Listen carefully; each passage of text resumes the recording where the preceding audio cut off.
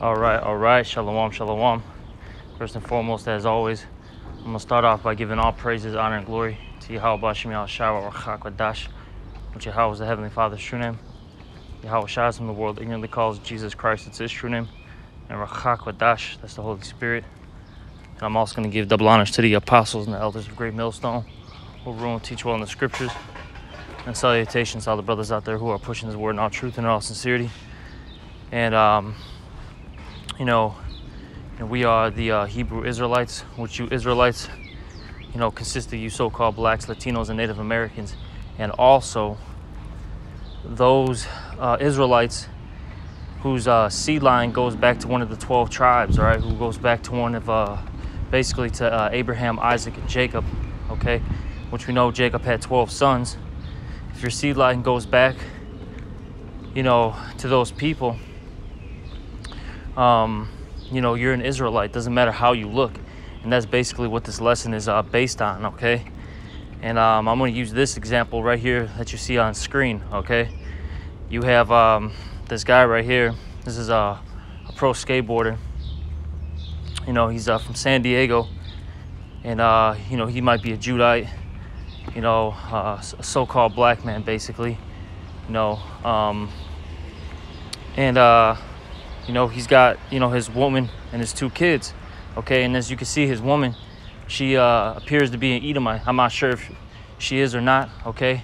But, Edomites are so-called white people, all right? And like I said, we're using this as an example.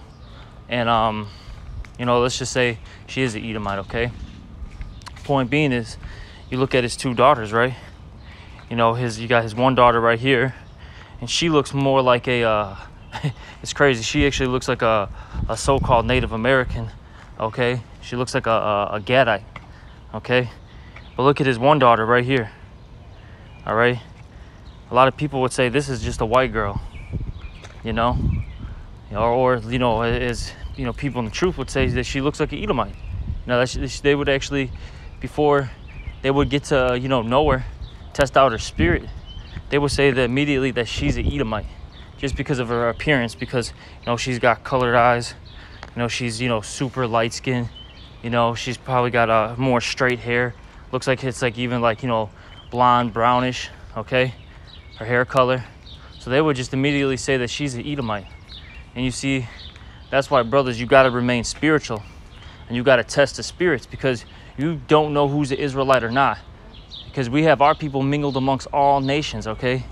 You have Jake, they look like Edomites. You have Jake that they look like Moabites, Ammonites, Ishmaelites, so on and so forth. But they are really Israelites, okay? So that's why, as the scriptures say here, let's start off with this one right here in John 7:24. And it reads, "Judge not according to appearance, but judge righteous judgment." You see, that's the main thing. You're not supposed to judge according to appearance, because you don't know who's who. You don't know where there's, who their people are, where they're from, okay? Their seed line, basically, okay? That's why you have to judge, what does it say there? Judge righteous judgment, okay? Because, look, you have certain heathens that actually look like our people, and they're called tares, all right, in the scriptures. All right, you have Edomites that look as dark as, Wesley Snipes, man, okay? You have Moabites and Ishmaelites and all them that look like, our people, man. Like I said, they look like Wesley Snipes. All right. Oh, I'll say this. I actually have a quick testimony. There was this kid in my high school, and he was supposed to be a, Issacharite, but through the Spirit, as I look at it now, being in this truth, and thinking about that, that particular person, he was supposed to be an Issacharite, but I believe he was an Ishmaelite. And what was funny is he had like a wild like spirit on him, like how as the scriptures describe Ishmael. He never really fit in with any of the never fit in with Jake really.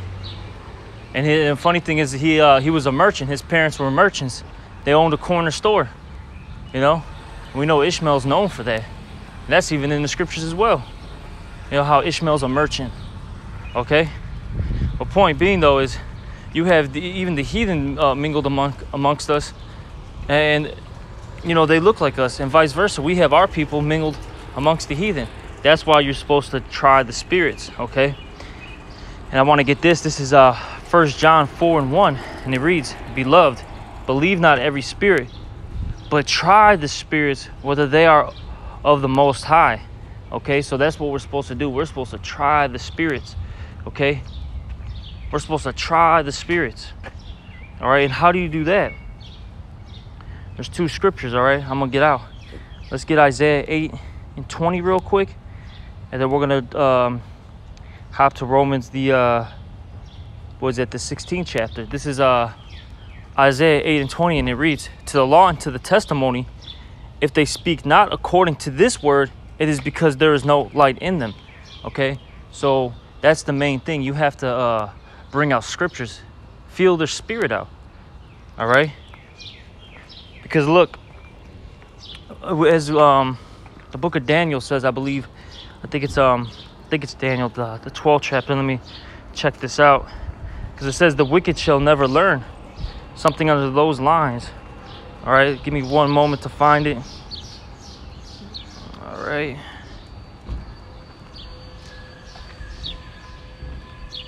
Could have sworn it was the 12th chapter. Here we go. This is Daniel chapter 12, verse 10. "Many shall be purified and made white and tried." Okay, and that's, going into the elect, which the elect, all right, consists of Israelites, all right, the tribes. And it says, "But the wicked shall do wickedly, and none of the wicked shall understand." You see, none of the wicked is going to understand, no matter how hard they try, all right, to grasp this knowledge. They're not able to receive it. The Lord has like basically a spiritual block on them, all right? Hey, the Lord's got a spiritual block on 2/3 of our own people, okay? So how much more a heathen? They're not going to understand this word. It's not meant for them, because basically this knowledge was only given to the Israelites. This is our portion. This is our heritage, okay? This is a blessing from the Heavenly Father, okay? And it reads, "But the wise shall understand." And the wise, like I said, that's, the elect, all right? Pretty much, the 144,000, because really those are the ones who have the true understanding of these scriptures, okay? Amos 3:7, all right? "The Lord revealeth his secrets unto his servants, the prophets," all right? Because even the rest of the 1/3, they're more or less just, believers. They may, be able to, pull out a scripture here or there, but they don't, they're not the real teachers, All right, but that's, another lesson within itself. But from there, let me get Romans, all right, was that 8:16, and then we'll hop back into that Isaiah. This is Romans 8:16, okay? And it says here, Romans 8:16, "The Spirit itself bear witness with our spirit that we are the children of the Most High."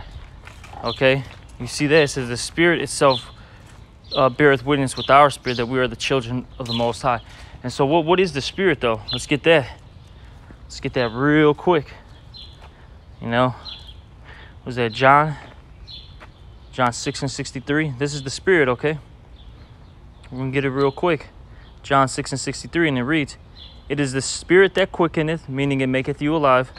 "The flesh profited nothing. The words that I speak unto you, they are spirit and they are life." Okay, so that's the Spirit, this word.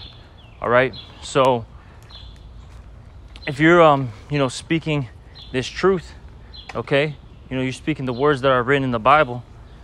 If the person is really an Israelite, they're going to connect with it, because that's one thing about Israelites. I'll even say this. No, the elect they're the only ones that are going to really, understand this word, in its entirety, okay? But I'll say this, even 2/3, they have, as the scriptures say, they have a zeal, but not according to knowledge. They have an attachment to the Most High, okay? Israelites just naturally have that, They can't help themselves. It's because they're the Lord's people, So they're going to, there's going to be something in their and their spirit that's gonna, that's gonna connect with this. Okay, you see. The point being, though, is, at the end of the day, Israelites are gonna look like, these other nations. Okay. All right, and that's because, according to the curses, we were scattered amongst all nations. That's Deuteronomy, the 28th chapter, or I think the 64th verse. Okay, and what's going to happen? If an Israelite man is amongst these, other nations, at some point he's going to, take one of these women, and make them his wife. Okay, they're just gonna get with the other the other nations. All right, you see. But that's pretty much it, though. I just wanted to use this as an example. Got to push that vibration out there that not all Israelites are gonna look the same. All right, you're gonna have Israelites looking like the other nations out there. Okay, so that's why we have to remain spiritual. That's why you can't just immediately curse somebody out. Okay, when they come up, to the camps. Okay, saying, oh yeah, you're Edomite, or you're a Moabite, whatever. This and that. You can't be doing that. If they come up, they ask a question or two. Hey, you talk to them. Feel them out. Because look, at some point, you're gonna have a great influx coming, of all the tribes. And I'm saying, when I say all the tribes, I'm saying like, even the Israelites that look like the typical Israelite. I'll say this: with that great influx, you're gonna have basically a lot of speckled birds. You're gonna, as the scriptures call them, you're gonna have a lot of Israelites look like the other nations come in, and that's what's really gonna trip people out. Okay, and I'm even saying people that are in this, in the truth, that's gonna really, throw them off. Okay, because I'll say this, a lot of people, I'll just put it like this: a lot of people that are, that they say that they're in the truth, they're not spiritual at all. A lot of them are still basing things on, the carnal appearance, and you can't be doing that. That's not on point. We read that book of John. Okay, cannot judge on appearance. You have to judge righteous judgment. Okay,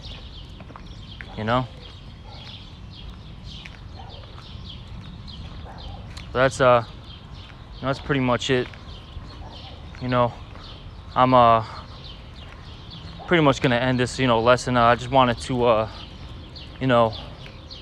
show you you brothers and sisters out there, that there's gonna be Israelites that look like this. Okay, and it's just like I said, it's another example. All right, and with that, I'm gonna give all praises, honor, glory to Yahweh Shai.